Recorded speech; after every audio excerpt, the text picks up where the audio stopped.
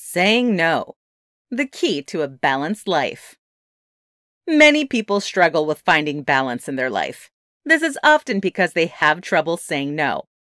Perhaps you feel like you can't say no because it's work-related. However, just because you can do something doesn't mean you have to.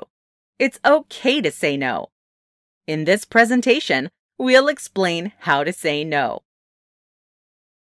Consequences of not saying no. There are several consequences to not saying no. Let's take a moment to explore some of those. If you always say yes when you actually want to say no, then you're likely to be angry with the other person, though they've not really done anything wrong. If you always say yes, you're likely to develop feelings of frustration with yourself. If you always say yes, you end up taking on more than you can handle. This results in being overwhelmed and stressed. If you always say yes, you could end up feeling depressed and anxious. Reasons you struggle with saying no.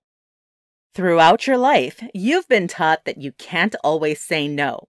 This leads to unhealthy beliefs about establishing boundaries, which make it even harder to decline requests. Let's look at some of these reasons you feel like you can't say no. You believe it is rude or hostile. You feel like it goes against your people-pleasing tendencies. You're afraid of upsetting others. You feel you'll be seen as nasty and selfish. You're afraid it will keep people from liking you. If any of these reasons sound like you, consider replacing these beliefs with the following.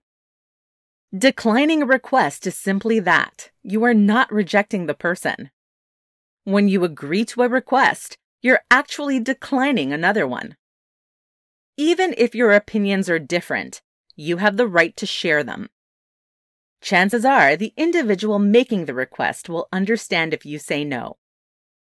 If someone has the right to request something of you, you do have the right to decline. Now that we've looked at the consequences of not saying no and the reasons you may struggle with saying no, we will now explore 6 ways to say no. You'll need to consider the situation in request to determine which one is the best response. Direct no. If someone asks you to do something that you don't have time or the desire to do, it is perfectly acceptable to simply say, "No, I can't do that." The goal here is to say no without apologizing or explaining yourself. Reflecting no. The reflecting no is when you acknowledge the request and the emotions behind it, but still respond with no.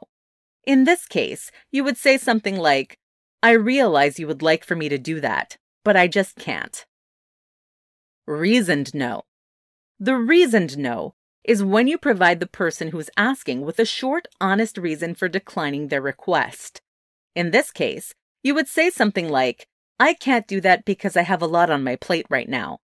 You do not have to give specific details. This lets them know that you gave consideration to their request, but you still have to decline due to other obligations. Rain check no. The rain check no is not a definite, permanent no. This allows you to decline the request at this time, still allowing you to say yes in the future. This one should only be used if you do want to meet their request at some point. In this case, you would say something like, "I'm unable to do that today, but can we schedule it for another time?" Inquisitive no. The inquisitive no is also not a definite, permanent no. This gives you the option of opening the request to see if there are alternatives. In this case, you would say something like, "I can't take care of that today. Maybe there's someone else that can?" Broken record no. The broken record no is when the person asking doesn't accept no. They just keep asking, and you just keep repeating.